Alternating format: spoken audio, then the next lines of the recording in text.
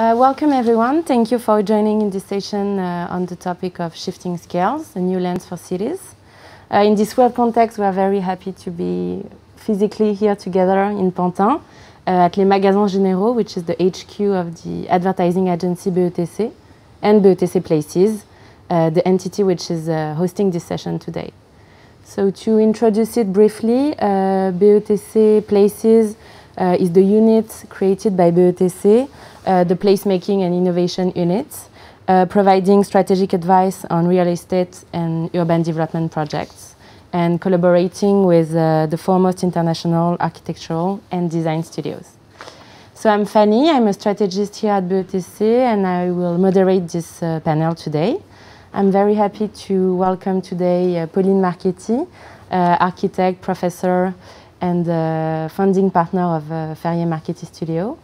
Marion, advisor to the Mayor of Paris in architecture, patrimony, and urban landscape. Welcome. And Pierre-Emmanuel Becherand, director of Art and Culture Department for the Société du Grand Paris. So welcome and thank you for joining. They are our experts for today's panel, with whom we're going to talk about how cities are shifting scale in this particular context of the pandemic and in our city, Paris.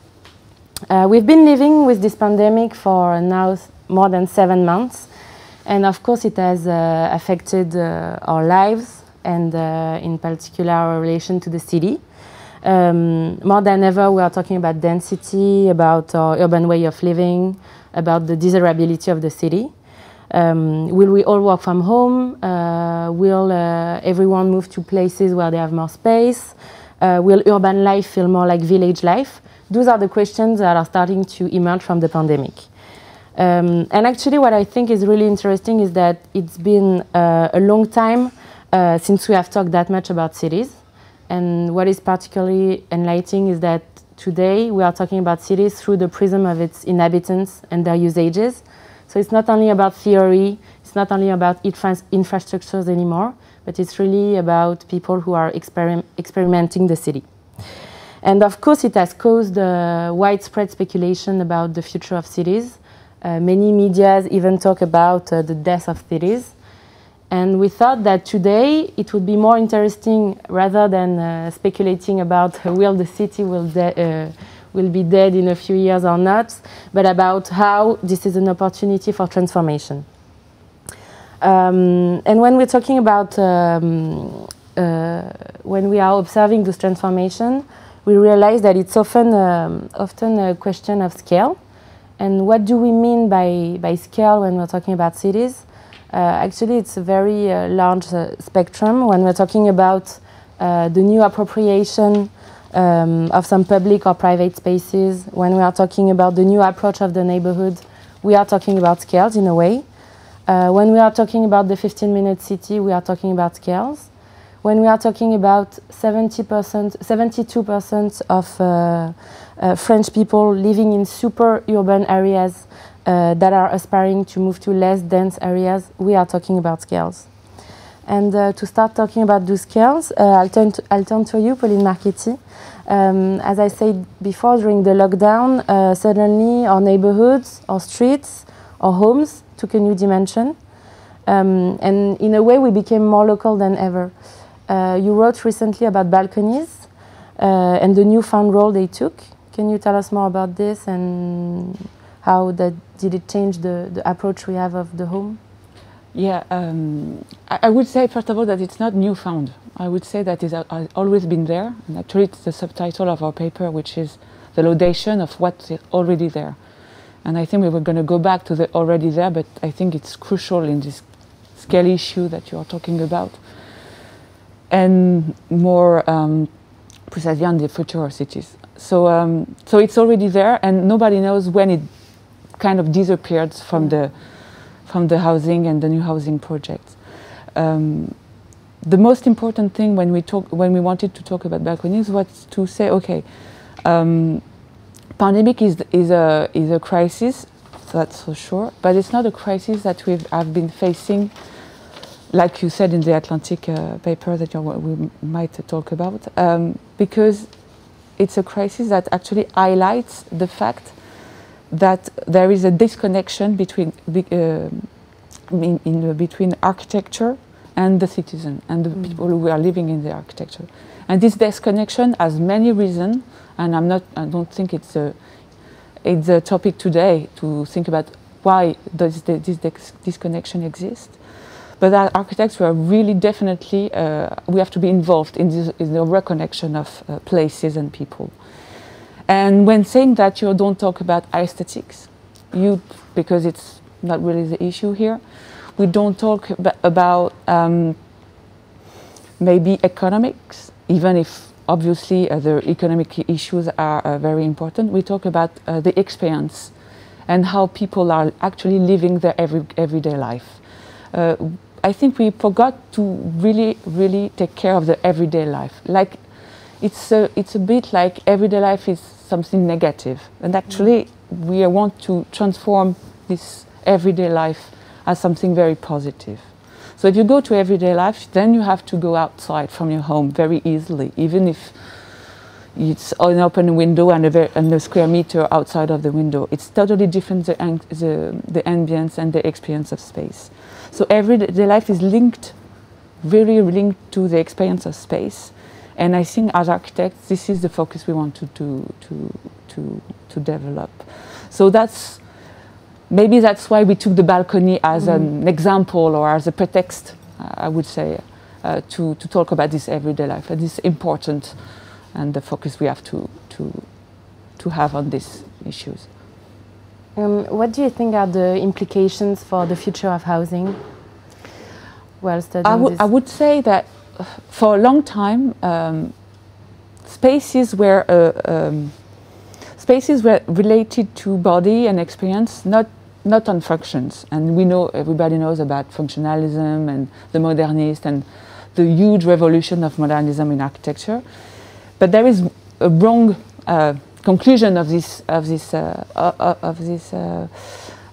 history, which is the functionalism in a very, very short scale or small scale, like you were talking about scale. And I think this is really important to say. Now, when you build housing, well, you built a kitchen, which is a kitchen, and it can be anything else than a kitchen, or a bedroom, which is a bedroom, and you actually can't transform a bedroom instead of it. And you go further, and then there is a living room, and the living room is the space left over because you have to focus on all the other spaces. So the living room is not even square sometimes. There is no balcony where to go out because it doesn't fit with the aesthetic of the facade, and I'm sure we can talk about it later with Marion. Well, so obviously you forgot about everyday life how can I say, to face issues that are not really important in that matter.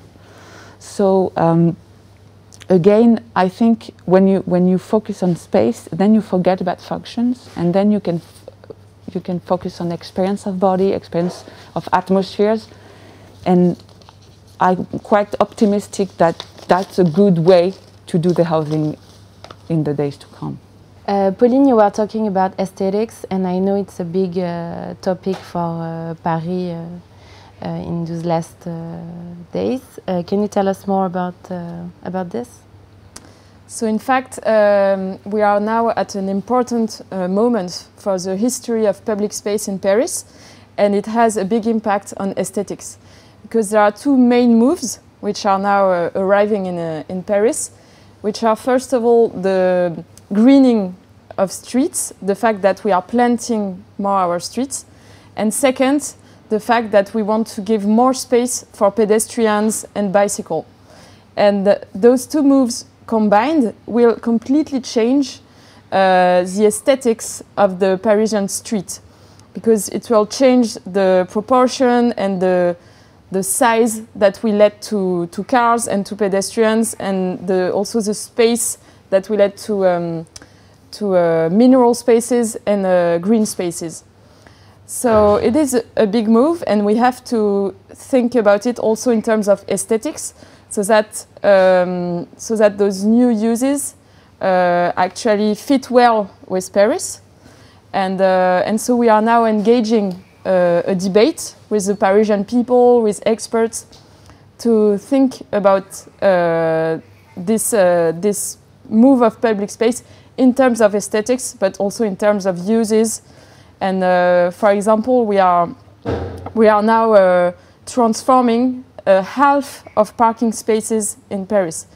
It will be a huge amount of public space, which has the opportunity of becoming something else than just a parking space. Every parking space, outside parking space, is 10 square meters.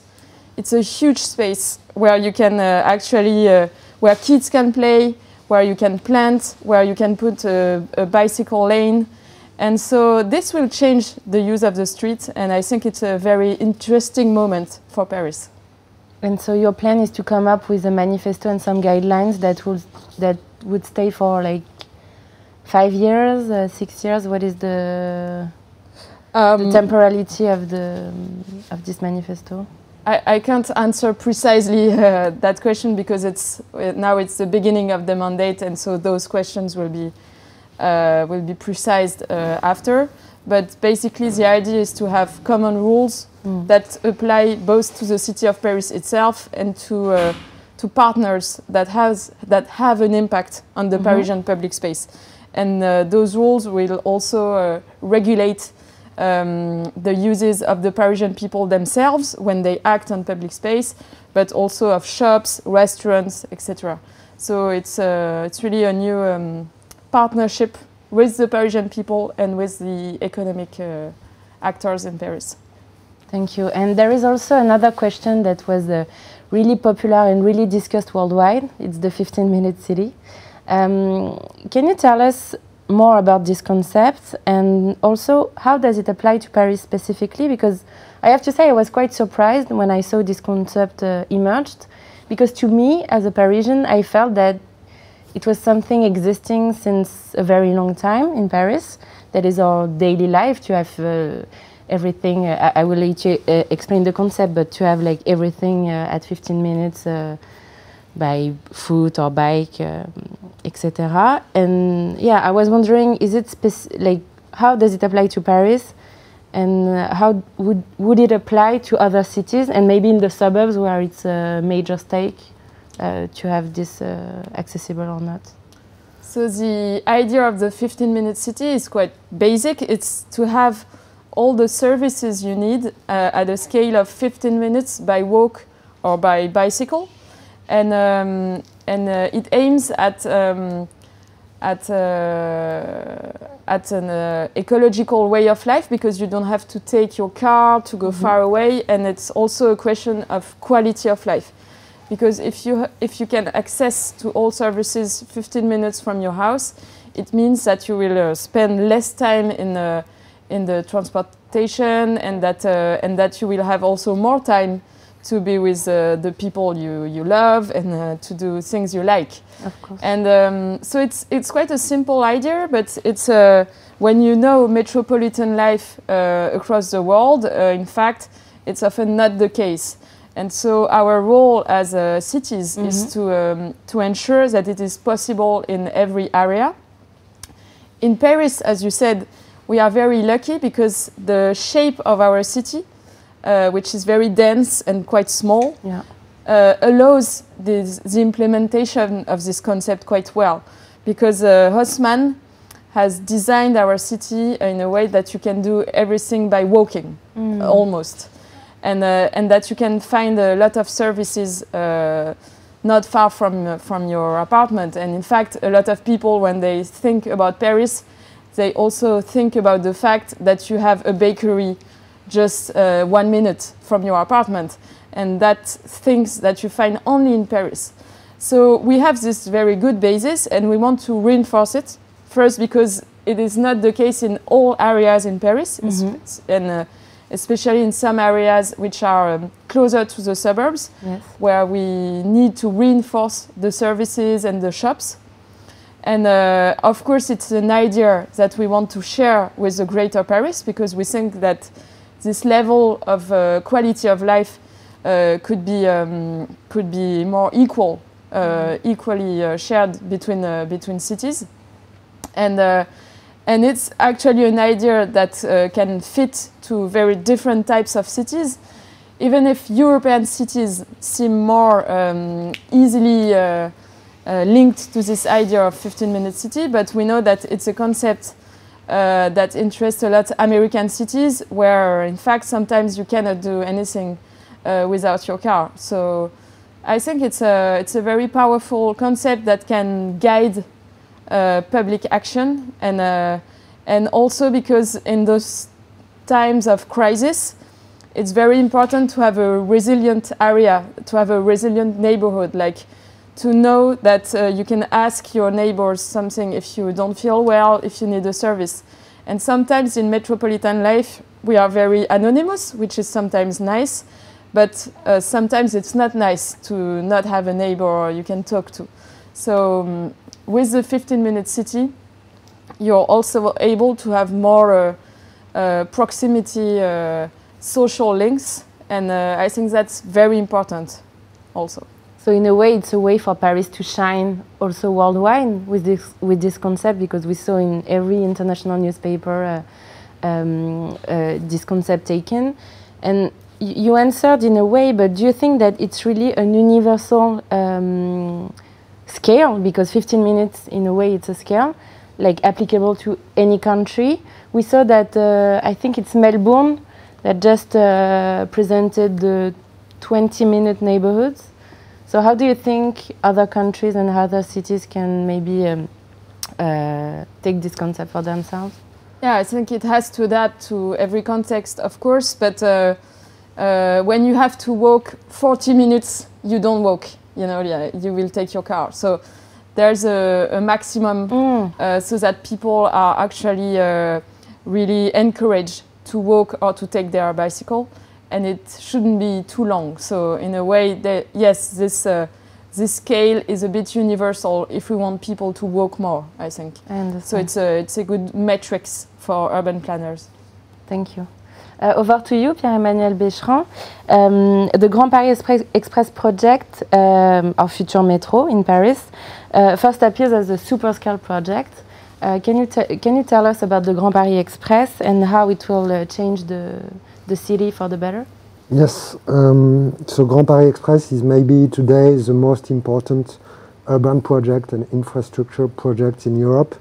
We are building 200 kilometers of new metro lines, so 4 new metro lines around Paris, with a main line, an orbital line all around Paris, maybe 2 or 3 kilometers behind the peripheric. So the main object of this project is to give more connection to all the suburbs around Paris, and to connect this new network to the existing network, metro network, but also train, bus station, tramway. So how to connect more with public mobility, with public transportation, all the suburbs. You know, today in the Greater Paris, 70% of the mobility is from one suburb to another one. So it's a big issue to design this new project, to connect more the suburbs between the other suburbs, and to connect also more the suburbs with Paris. You know, when you live today in Clichy-Montfermeil, for example, northeast of Paris, you are maybe at 10, 11 kilometers from the Tour Eiffel, the center of Paris. But with the public transportation, it's 1 hour 30 distance. So a very long time for a short distance, because of the lack of good infrastructure and good connection. So we are working on this project. We work to deliver the first station for 2024 for the Olympic Games, and we plan to deliver the full network, so 200 kilometers of lines in 2030. 68 new stations. We are building 68 new stations. We used to work a lot of the station with Pauline, which were architect advisor for the Société du Grand Paris, which is a public company in charge of designing the new metro. So a main issue is how to connect the new station to the neighborhood, how to create connection links between the implementation of this new network and the development of all this neighborhood around the stations. So yes, it's because architectural issue, but also urban issue, and public space. We are working a lot on public space designing around the stations. yes, because actually, to come back to our question of scales, it's not only a super scale project, it's also a multi-scale project, because in a way, we could imagine that this will create new centers, new hubs, all around the Greater Paris. And I'm speaking like culturally speaking, but also economically speaking. I think on the cultural axis, you have also many things to. Yeah, yes, we are always working with two main scales, local and global. If you add all the perimeters of walking distance around the station, so 5-10 minutes walking distance of the station, and you add all these 68 perimeters around the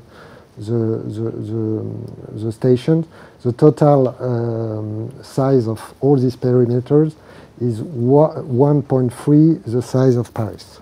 So the impact of this new network will be huge, the size more than Paris.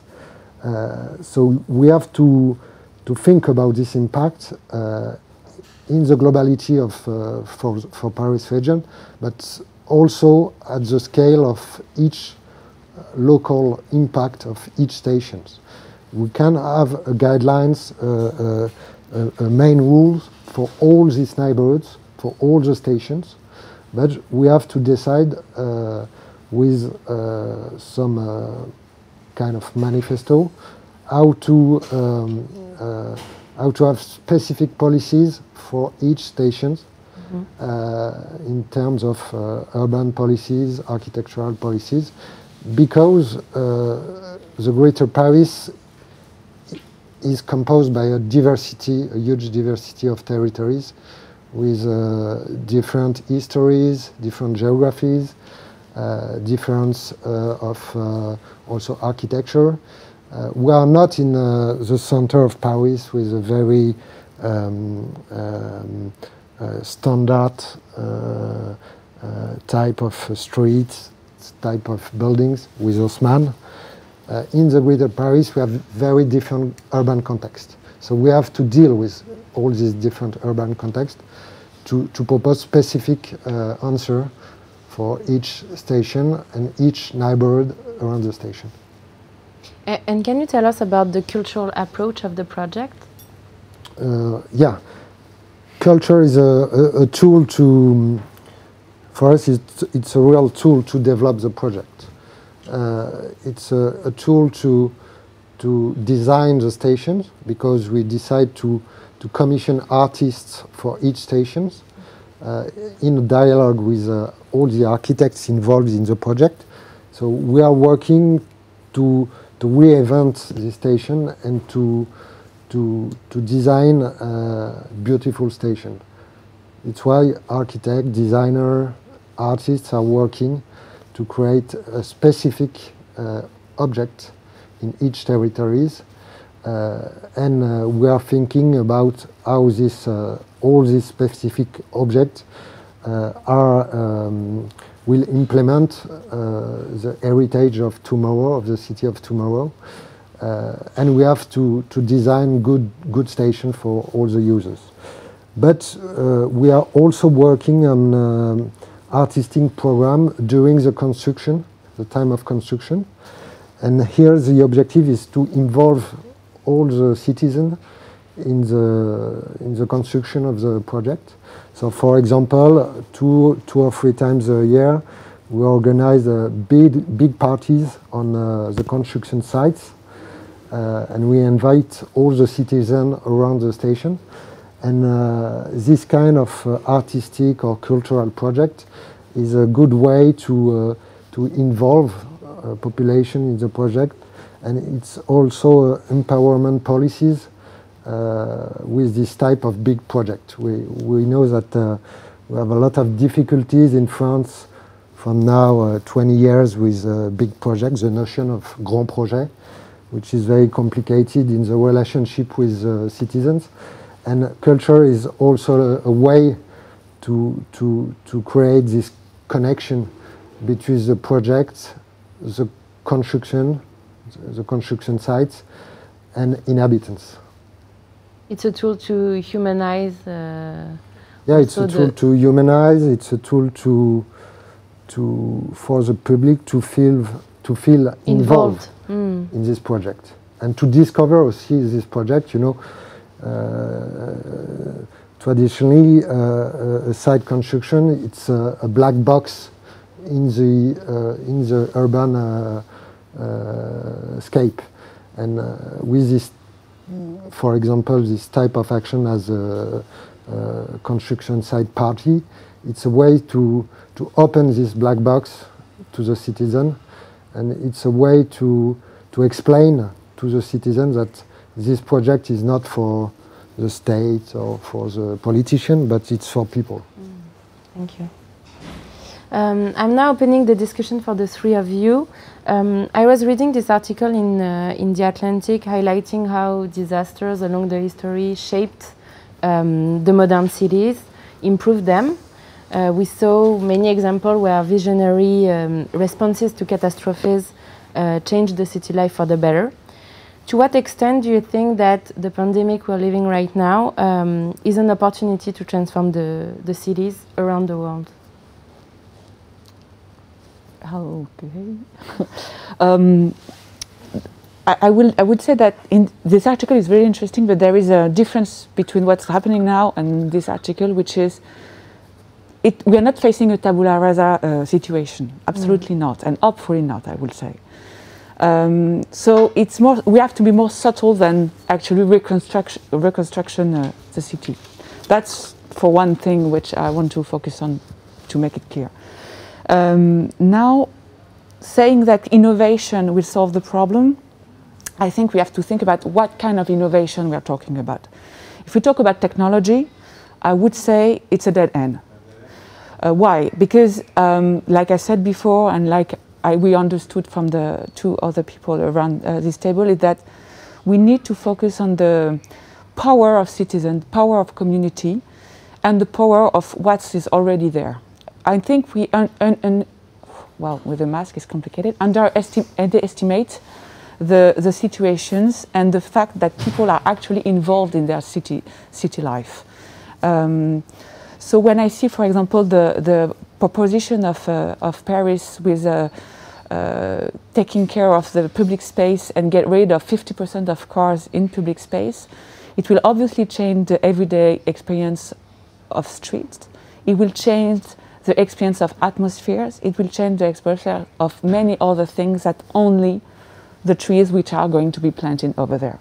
And why that is because, like you said, the scale of those streets have been thought not only about functions and efficiency, but with some kind of tools that we need to go back to, which are the ambiances, the relation to body, the relationship with the sky, the relationship with climate, things that have been forgotten. And we don't have to go back to technology to focus and use those tools to create stuff.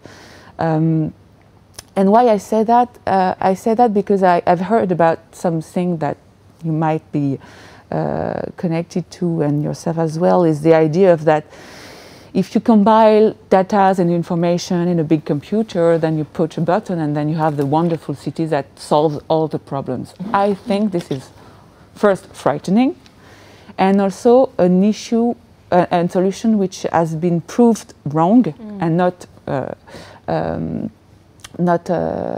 efficient.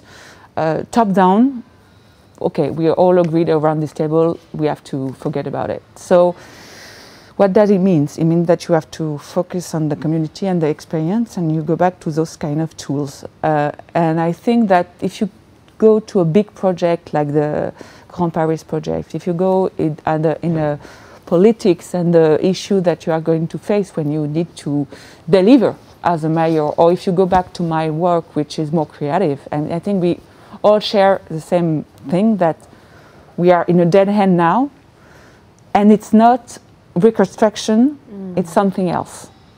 When you go on sustainability, and I will do a quick shift to sustainable issues, there is no other way now to face the issues with sustainability than to refurbish and use what's already there as buildings, for example. Reconstruction, it is proved it is the worst things to do. So how you can do that? You definitely have to be using the power of citizenship, the power of community to do so. And that is to say, you definitely need to overcome this idea of innovation and to use it as a tool to talk around the table and make the future works, the future of city works. There is a symbolic move, I think, illustrating what you're saying, is the fact that the project of Quayside by Sidewalk Labs in Toronto were abandoned during this period. And maybe it's also a sign that all the actors are not the good actors for the city, maybe, and also data and all the issues that are linked to with the privacy and many more issues are not the good solution and what people are expecting at the end. Yeah, I think creative people have a move to do right now. They definitely have to make them to speak loudly. And because when you talk about creativity, you talk about a way to find a solution in the middle of complex situations. What you talk about Toronto is, I mean, developers will always find a way to build the biggest, and that's what they do. But they definitely need other solutions. And now I think they will listen more. They listen more because they've been used to listen more. I mean, the Reunited Paris, maybe we're going to talk about it, but has been a wonderful tools to make them learn and to make them listen. We have to go a little bit deeper. We have to be a little bit stronger in this kind of situation. So innovation, yes, but this kind of innovation which is subtle and flexible and not like how can I say, too strong and too narrow-minded. Thank you. Yes, I think the pandemics was the opportunity for many people to rediscover their neighborhood in a very basic way. When you have you can walk only like 1 kilometer from your home, you just look at things that you don't look on an everyday basis. And it was very useful to reconnect people with their environment and also to discover that some spaces were completely underused. For example, in Paris, all the courtyards, sometimes, you know, it's only the space where you cross and sometimes you say hello to your neighbor, but it can become a playground for your children. It can become a garden. And those spaces are mostly underused in Paris. So I think during the pandemics, a lot of people looked differently at those spaces. At the street also, where children can also play, and that's an opportunity. And as you said, it also invites all the actors of urban planning to go back to more simple things, basic things of what do we need in terms of having an access to sky, you know, to fresh air, to green spaces, and you don't need to have so much data sometimes to create those neighborhoods. You just have to go back to simple metrics to ensure a basic life quality to citizens. So I think it was quite a useful message for the urban ecosystem. And lately we've seen an iterative wave of quick changes. I don't know if quick is the right word, but we saw that some new decisions were taken and applied very quickly, like the slow street, the prioritization of bicycles, pedestrians. Do you think experimentation is a way to transform the cities? It's a tool. It's a way of thinking the transformation that can fit to Paris. Yeah, in fact, tactical urbanism was really at the heart of public action during and after the lockdown. And more precisely, we acted very quickly on bicycle lanes, on terraces, and it was useful for the city to see that we could do some things in 2 weeks, while normally we do it in like 2 years. So, and to see also how public space can change quite quickly, and how it can work. Like the Rue de Rivoli, which was dedicated to bicycles, pedestrians, and buses, and taxis. It actually worked, you know, and so it's very useful sometimes to act quickly, to see that it works, and when it doesn't work, you can adapt it, because it's very agile. And so I think it is really inspiring for public action, because we have to think about how we change public space, and sometimes we really need experimentation before doing a big project. Like it's really a more interesting approach to test uses. You cannot always know, you know, what will happen, and that's the beauty of public space. So you have to try to see what works or not, and I think we will do more and more this way, our urban projects. Experimentation is also a tool for the project of the Grand Paris Express, especially in the design part. Yeah, around the stations. Not for the infrastructure, because yes, of course. Infrastructure is long-term conception. We have to deal with many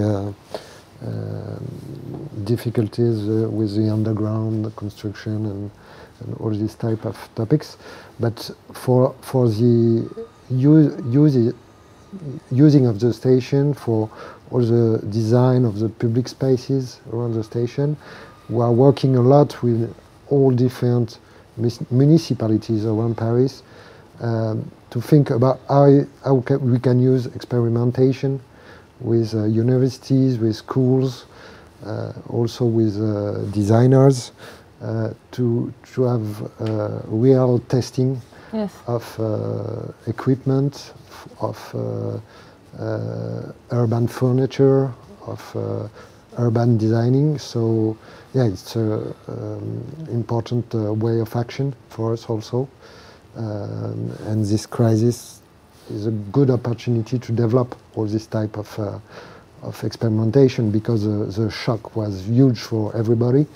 And with this kind of shock, it's always an opportunity to make moves and to test some, to develop testing of action and experimentation. Of course. Do you have any examples worldwide of transformations in some cities related to the pandemic or not that happened and that were inspiring for you? Do you have any examples to share with us? Well, I've not been traveling a lot since the pandemic, so I don't know about other cities than Paris.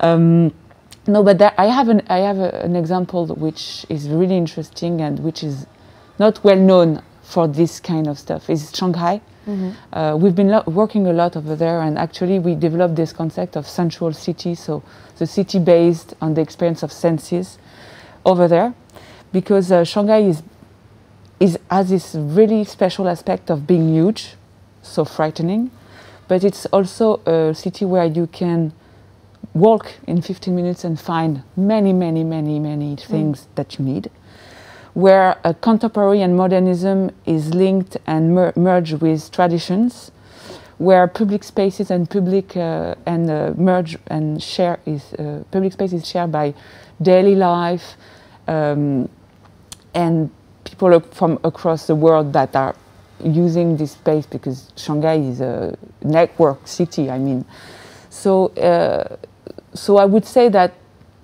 this kind of city, which is not well known, as I said, for that, is really interesting. We developed this concept of regard réciproque, reciprocity look over Asian cities, for example, because I'm sure that we will find our solution here and now in Western cities, old Western cities, by having an understanding of how other cultures are using public spaces and are developing their cities. And as a matter of fact, I don't know if you heard about that, but China just said like a month ago that they were going to focus on air pollution. So, and we know the power of those kind of policies. So, where the problem in Shanghai is air pollution, for definitely is a problem. We can hope that they will find a solution. So, I mean, it's not that simple as finding solution in all kind of cities. Of course. And just to go back to experimentation, because I think it's really important, we forgot that we sometimes have the right to be wrong. And I mean, people are, in our kind of work, we need to deliver all the time, and we need to deliver right all the time. And actually, I don't think it's what citizens are expecting from us. And I think citizens are expecting from us expertise and knowing stuff, but not deliver the right thing. So the power of being wrong, but the power of going back to what we did and to do it differently is huge. And when you talk about creative people, then it's a huge issue for us. I mean, designing things, public spaces, buildings, housing, with an opportunity for the people that they could change and that we could adapt to it the way they want to do. And that's something we have to face and we have to address now. I mean, it's now, it's not tomorrow. And I think, yeah, I'm agree with this idea. And one big problem is the cost of the wrong ideas, the wrong buildings, the wrong infrastructure.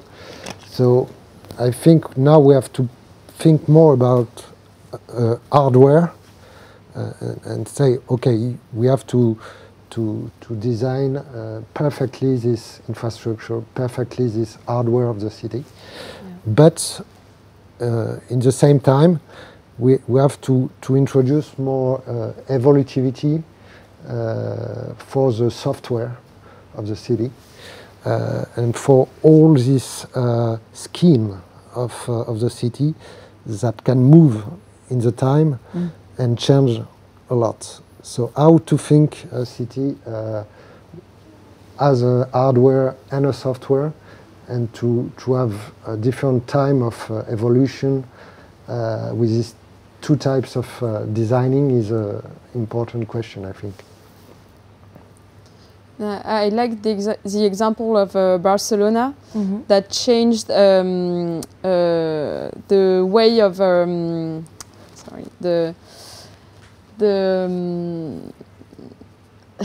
the way for cars to move in the city. They took some neighborhoods and they said, okay, we want this neighborhood to be without transit traffic. And so they just changed the ways in the streets, and it completely changes some areas, and you don't need technology for that. You just change the way. Yeah. And I think that's quite brilliant. And so actually some neighborhoods become quite pedestrian, and so that's very inspiring for public space in big cities. Pauline, you were talking about Shanghai, and there is also one question that emerged from this pandemic, is the question of density, that was really discussed, and more than discussed. There were a lot of debates around this question, with some people, I'm caricaturing, but some people against it and saying that it was related as associating with crowds, and some people, on the contrary, showing that actually urban density can be ecologically good and can improve the city. So I would like to know your take on this subject of density. Well, it depends on the density you're talking about. I mean, it's the density of construction, density of people. I mean, you said that density of construction has a good impact in terms of ecology. It's for sure. I mean, there is less areas and soil that has been spoiled by construction, so it's good. On the other hand, when a pandemic happens, when density makes people made the city not working anymore. I mean, when you talk about density of people, it means a good city life, and that's for sure a good thing. So, I mean, the issue of density for me is not really it's a nonsense. I mean, yeah, we should focus on context, as we said, and obviously most about how territories are linked all together, than focusing on the density of one onto another. The link and the sharing is really important. And it's not only about construction and people, it's also about resources. I mean, I don't know if we're going to have the time to talk about the resources of the city, the resources like how you build cities. Definitely we need to focus on that as well. And the scale, sorry. No, it's okay.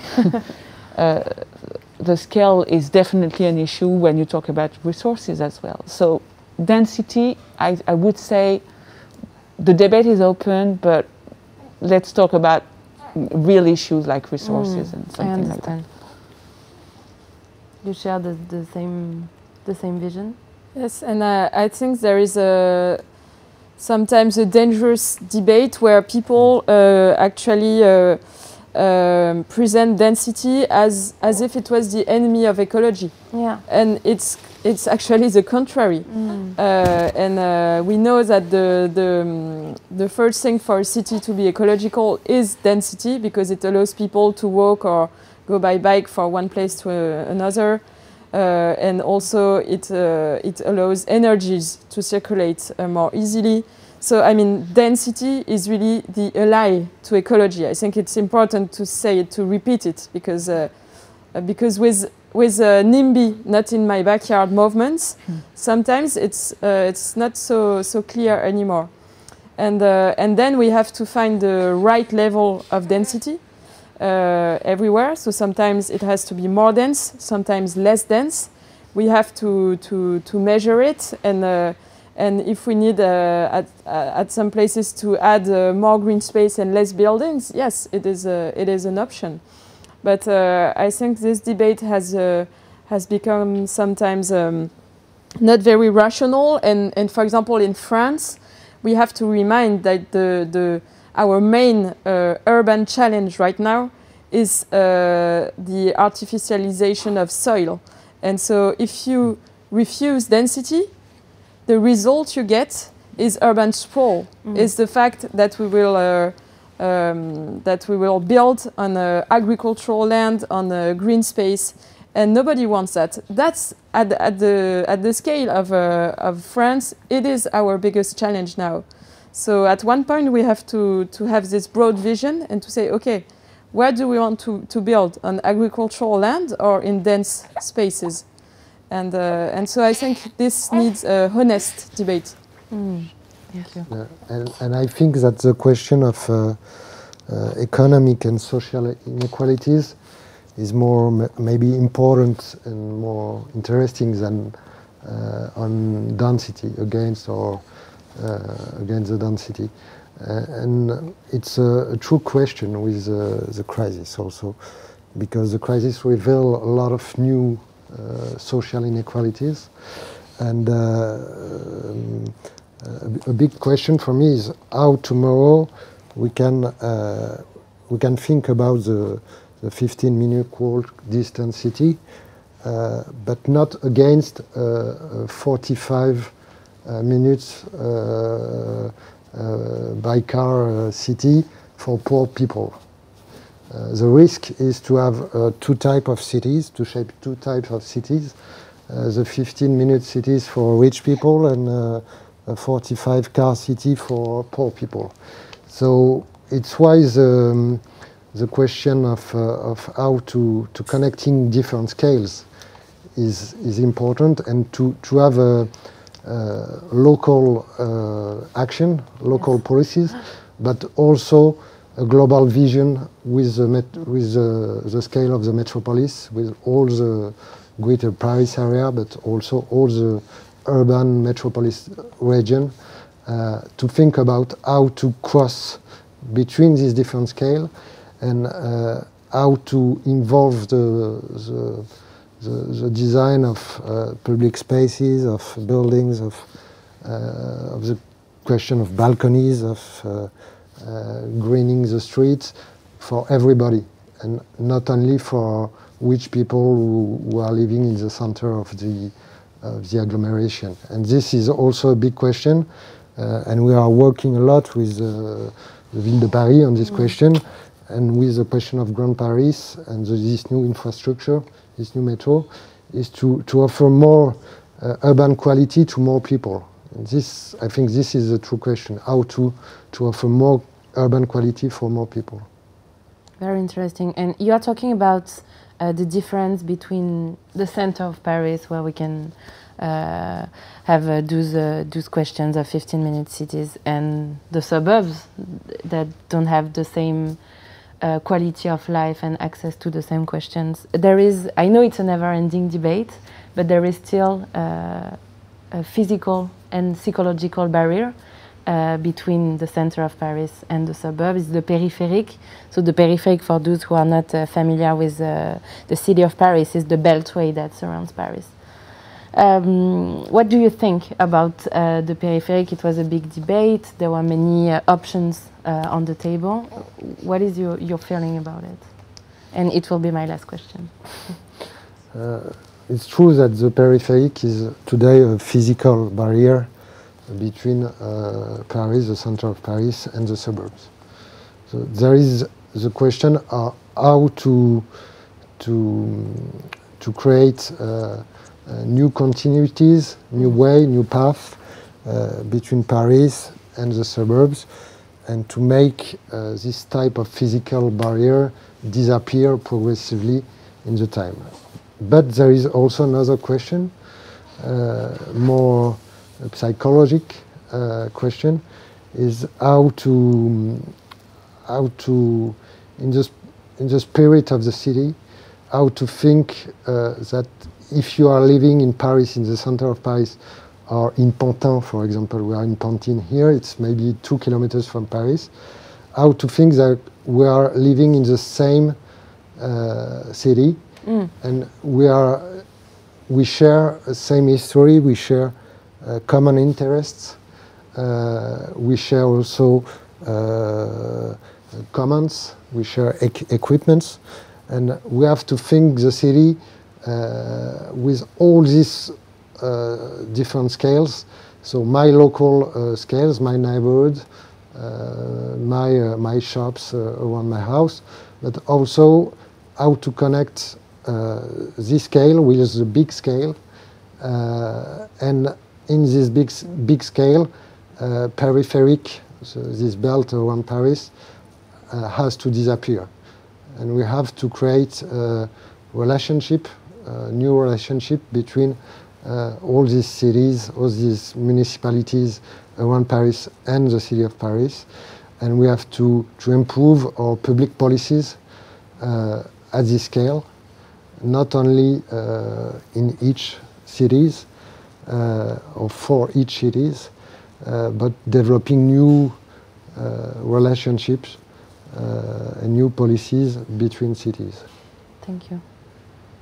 Marion, what do you think? Yes, I completely agree, and I think it's good news to see that now the idea that the peripheric, the ring road, has to evolve is quite a consensual idea between Paris and the cities around, and now there is a common vision, and actually it's also tactical urbanism. I mean, everybody knows that it will take some time to make the ring road evolve, and so there is the idea of having a first step for the Olympics, of having more clean vehicles and a lane only for car sharing and clean vehicles on the ring road, and the idea that after it has to become something else than a highway. Like it's very difficult to have a highway so close to the city center. It's actually very rare, and so we have to make it something new, a new landscape, a new type of street or boulevard for the Greater Paris. And I think it's possible, like to have a more, to imagine that people or bicycles can go there, that there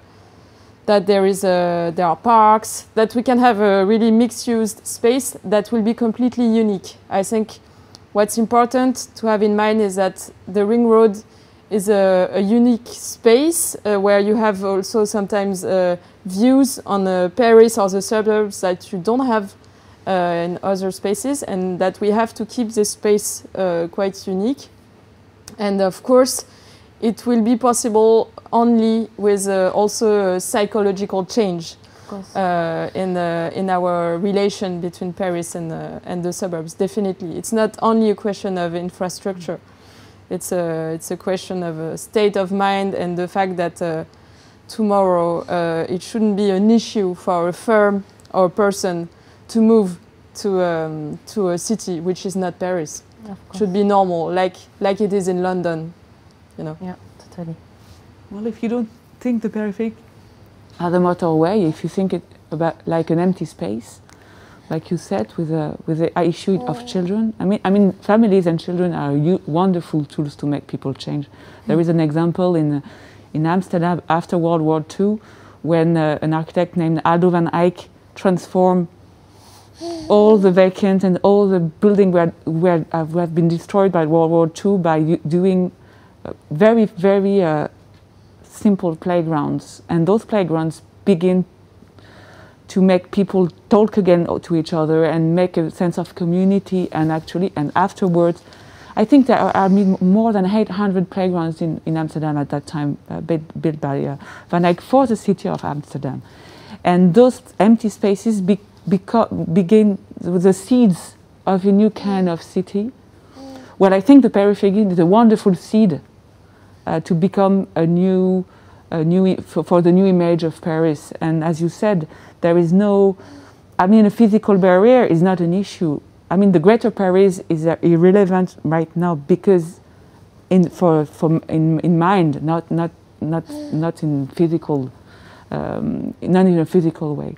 So as an empty space, it's an univers des possibles. It's a huge possibilities. There is a huge possibility that can be used, and you don't even see it like a loop. You can see it from space to space, from a little part and little parts, and then it's not a loop anymore and something else, and you can develop many things. It's a wonderful place where you have green and actually earth. I mean, it's most of the greenery in Paris are from the periphery. So I would say it's a possibility, a wonderful place of possibilities, and not a barrier. Thank you. It will be your last word, I think. Thank you very much for joining. This is the end of our session, and have a good day or a good evening for depending where you are around the world. Thank you. Thank you. Thank you.